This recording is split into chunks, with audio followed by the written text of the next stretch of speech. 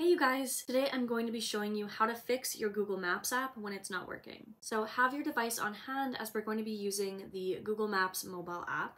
That way you can follow along as we go through.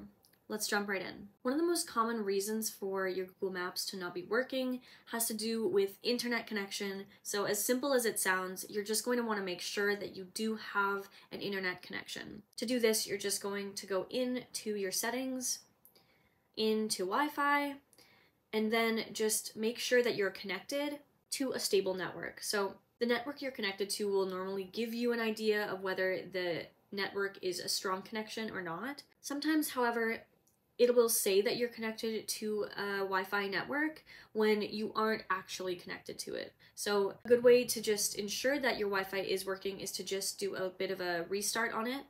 And you can do this by either turning off and on your Wi-Fi. You'll want to wait about 15 to 20 seconds in between turning it on and off. Once it's on, it will either automatically connect to the Wi-Fi you were connected to, or you'll have to go in and manually reconnect. Another way to sort of restart your Wi-Fi is to forget the network that you're connected to and then reconnect that way. So to forget a network, you're just going to go to the eye icon on the right-hand side. You'll click this, and then at the very top, you'll find the Forget This Network option. When you click that, it's just going to make sure that you want to forget it, and you'll click Forget. And then you'll find that Wi-Fi back in the networks here. You'll just click it and type in the password. Hey, if you're finding this video helpful, you can also support the channel through super stickers. This helps fund the channel, and it also helps us continue creating videos for you guys. Thanks, and let's get back to the video. The next thing you're going to want to do is make sure that your cellular is on and working. So if you weren't using Wi-Fi and you were using your cellular, the same things could be happening there. It could say that you're connected to your cellular and you're not. So you're going to go back into your settings, go into cellular, and we have a couple options here. So the top option, cellular data, you're just simply going to make sure that that's on, or you can give it a restart by turning that toggle off, waiting about 15 seconds, turning it back on. Below this, you have the cellular data options. And so when you click this, what you're also going to want to make sure is that your data roaming is on. This just means that when you're using another app to pull from your data, it's going to allow that instead of relying on a Wi-Fi network to use this app with.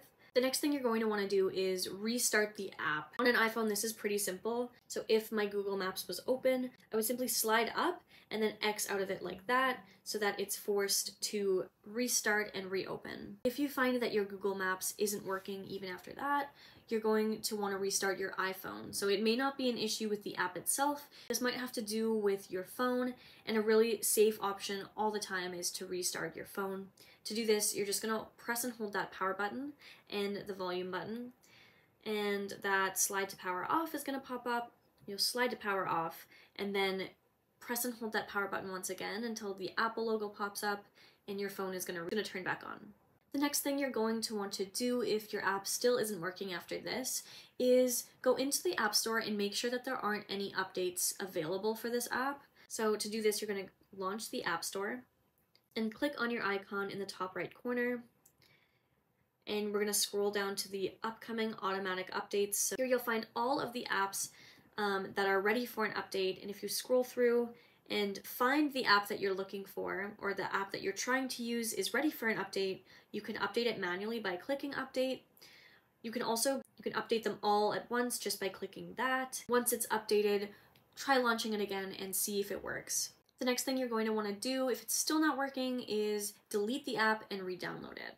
To delete an app on an iPhone, you're just going to press and hold and remove app.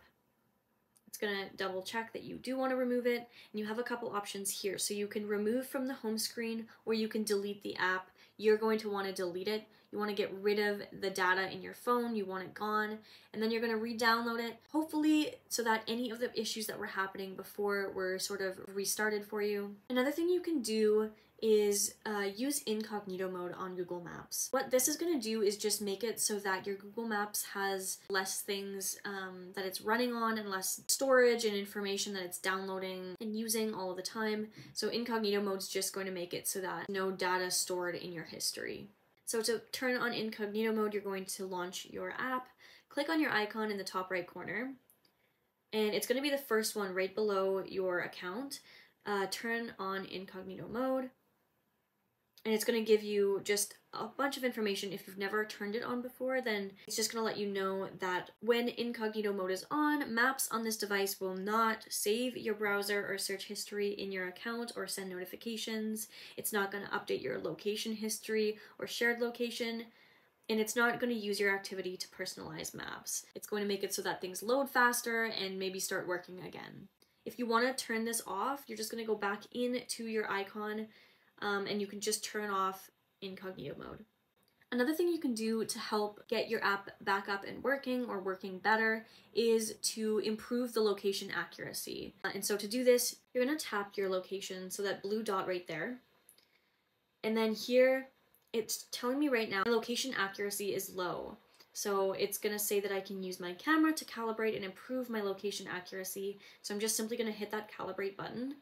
And this is going to bring up my iPhone camera that I can then use to scan buildings. And that's just going to improve the accuracy and hopefully get my app back up and running and working properly. The next thing I'm going to want to do is store my maps for offline use. This is just going to make it so that I can use my maps when I'm offline. And to do this, I'm going to launch my Google Maps. I'm going to hit my profile icon in the top right corner. And then I'm going to find offline maps right here. I'll click this, and I can select my own map. So basically, I'm just going to select an area. I can zoom out and I can zoom in. And then I'm going to hit download on the right-hand side. Download the selected area that I've chosen that I can then use offline as well. Alright you guys, that's it for today's video. I hope that one or all of these steps worked for you and your app is back up and working. Thanks again for tuning in, and as always, I will see you guys in the next video.